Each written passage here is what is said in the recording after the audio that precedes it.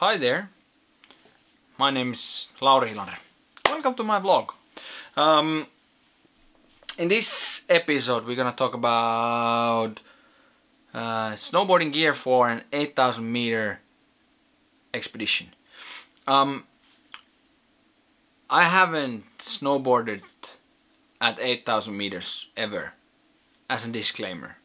I'm planning to, but this is not do it like this video. This is how I think I could do it gear wise. So let's begin.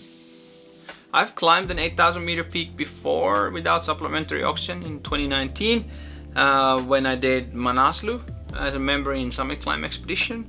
And since then I've been kind of thinking that what kind of gear you could and should use while you're descending an 8,000 meter mountain. Manaslu is more or less the same altitude than Cho Oyu is. There's 50 meter difference from the summits. So temperature wise and altitude wise they should be more or less comparable. The biggest issue I had from the very beginning with high altitude snowboarding was the boots, because traditional snowboarding boots are horrible. I normally use in Jones, I think it's called MTB, split boarding boot, and my primary idea was that I could put an overboot around it, just buy maybe a size larger one and fit in maybe heatable insoles, things like the thermic insoles where you get a battery and it heats the front part of the sole. But very quickly I realized that even though these boots are getting better and better, they're not really real mountaineering boots. There's major issues like the crampon, the ability to put crampons on them. They don't really stick that well, even though it has an how do you call it, a bail back here nowadays. But still, I'm worried that it's gonna be too heavy and too cold for the mission. After that, I started looking on hard boots. To be honest, I think hard boots could be a very good solution for high altitude snowboarding. They're very light. They move very well, especially if you're used to this kind of boots. Why not? But I'm quite worried about the warmth of these boots. I would need to get a very large size to get in and what would be called an Arctic liner, and then an overboot around the shoe. And even though I've been testing the hard boot split boarding, I don't really think that's for high altitude. So what I ended up with was an 8,000 meter boot by La Sportiva and Olympus Mons Cube, the latest version of the Olympus Mons shoe for 8,000 meter climbing. And I decided to give it a chance as a snowboarding boot. I've done so far like 8 to 9 days with these. Some of them on split board, some of them on a complete snowboard. And I'm very surprised how well these things snowboard. Disclaimer, these are not snowboarding boots. So if you buy a pair of these and you break them, I don't take any accountability on that. But I've been testing these for a while.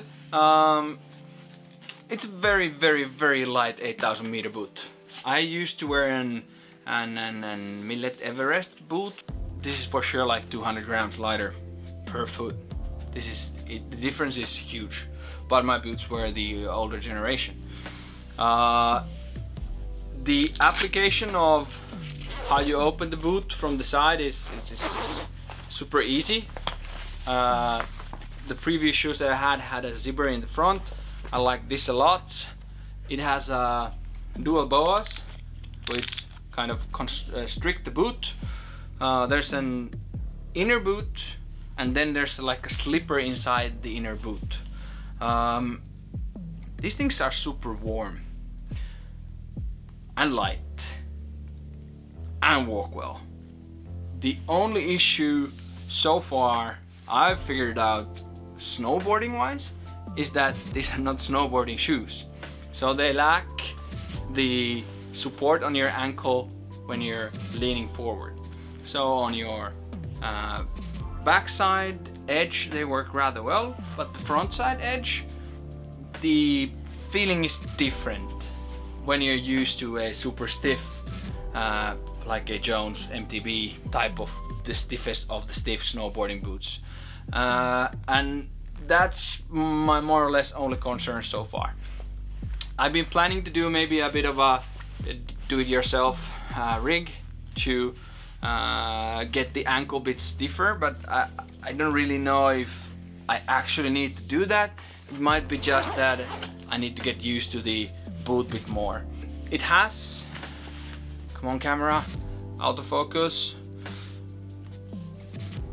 It has these things, I think called the tech inserts, that you can put them on a pin binding and you could split board, ski your split board with from these inserts.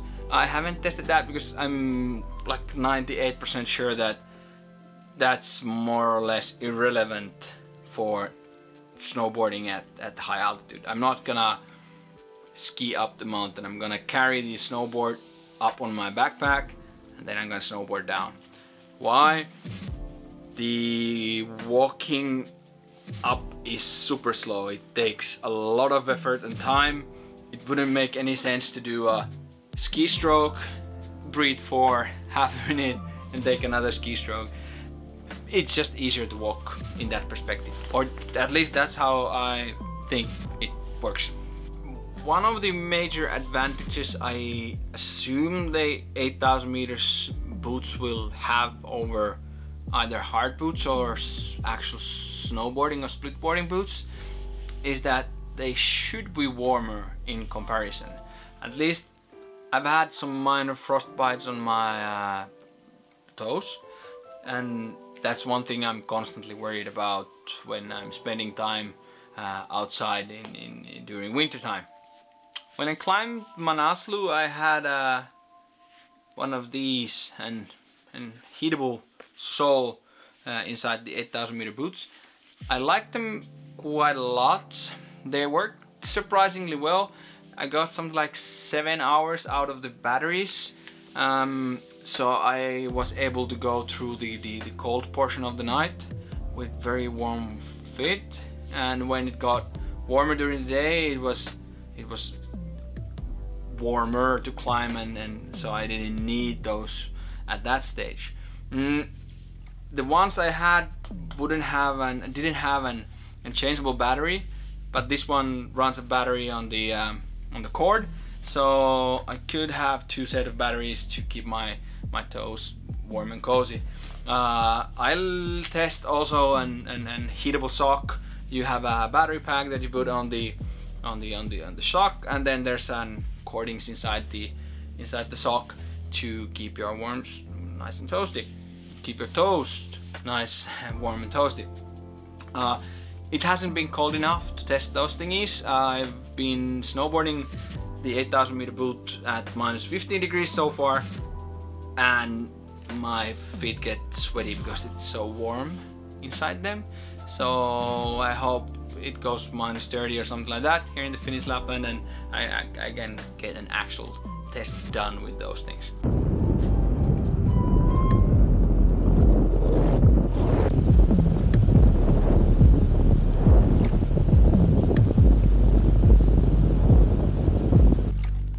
One major pro for the 8,000 meter boots for sure is the ability to use and fully automatic crampon.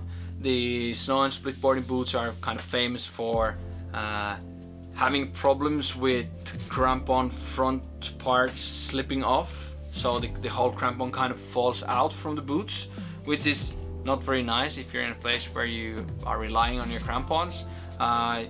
You walk a lot on crampies when you go up an 8,000 meter mountain, and being able to rely on these things is just super important.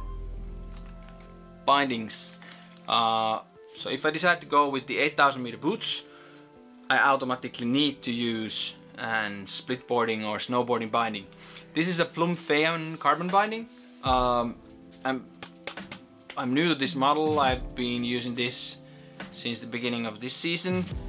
Maybe like 6-7 days on this so far. Super light French-made binding. Has a quite nice base plate. Very kind of different system how it attaches to the board. The lever system in the side. I don't know if I'm a huge fan yet, but so far I've tested it and it fits and kind of tightens the board very nicely. I hope to test this thingy on a very cold circumstances and see if it builds ice inside it, but so far so good.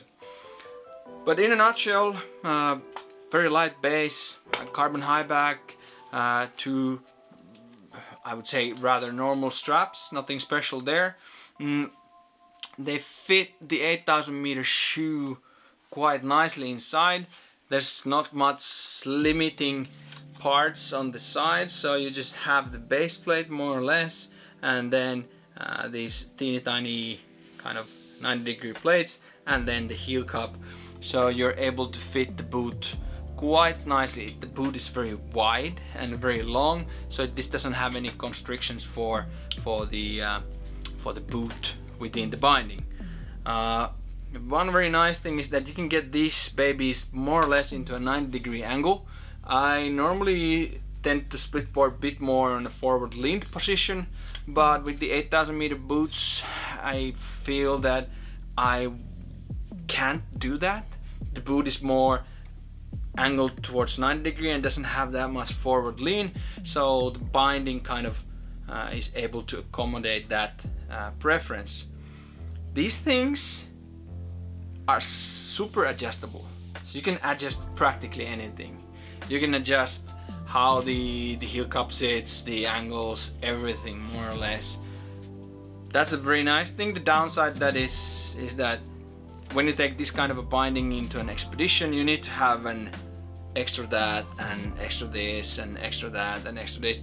So it maybe is a bit spare part heavy for expedition use, but otherwise just super binding so far. When I started this project, I was thinking quite a lot about the snowboard itself, that what kind of snowboard would be the best tool for an expedition driven snowboarding. I never been on a month and a half snowboarding expedition to the greater ranges. This is the first for me, and I lack a bit of information on that front.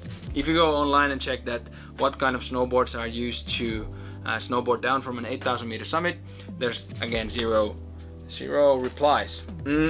I think most of the people who have snowboarded down from an 8000 meter peak so far have used an solid board, and I'm planning to use an split board, and there's a reason for that, and that's that I ride very long snowboards. This is a 162 tour operator from Amplid, who are very kind to support me on this trip.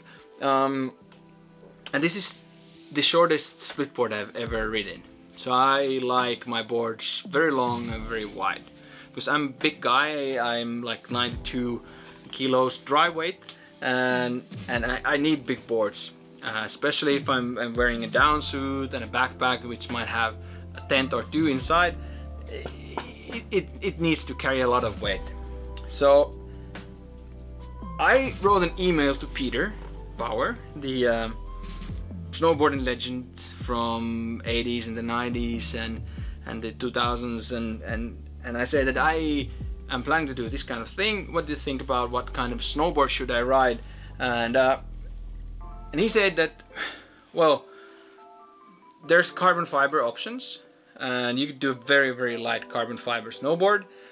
You could ride something like the Milligram, which I actually use too, is a superb snowboard. Or you could do even something even lighter, or then you could go a bit heavier and use a carbon fiber board, glass fiber board.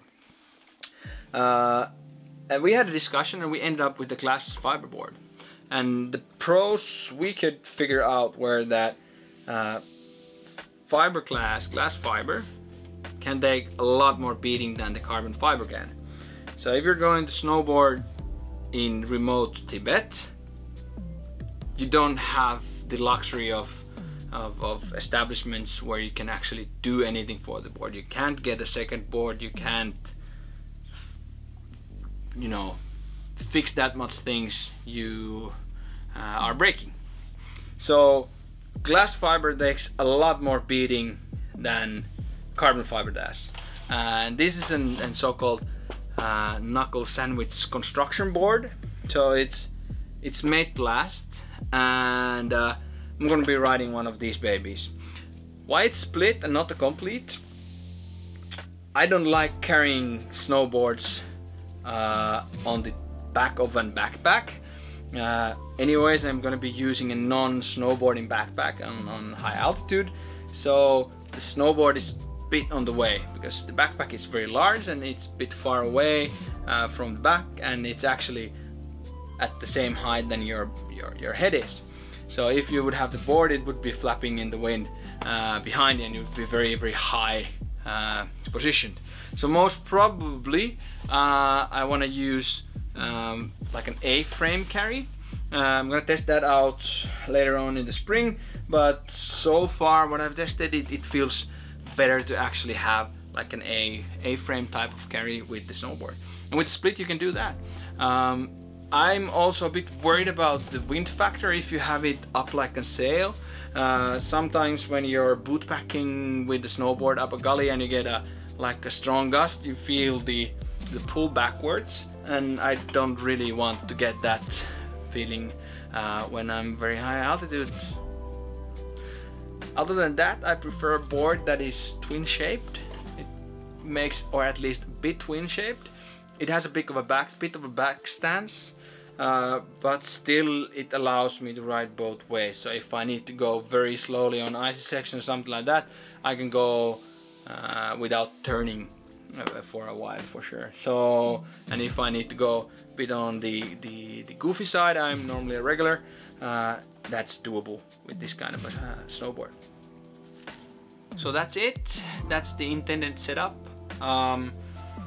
I still need to do a bit of testing with the boots, the heatable stuff, the board. I need to kind of check out the carrying abilities of the big backpack, and I need to do a bit of training with the big backpack pulling me back maybe, and how that affects the riding style or the posture. So just need a lot of laps on the selected tools. Other than that, I think I'm very happy what I have here now. That's it. Let me know if you have ideas or comments or thoughts about the whole setup. I'm more than keen to source on your information what you have, and see you on the next vlog. Bye bye.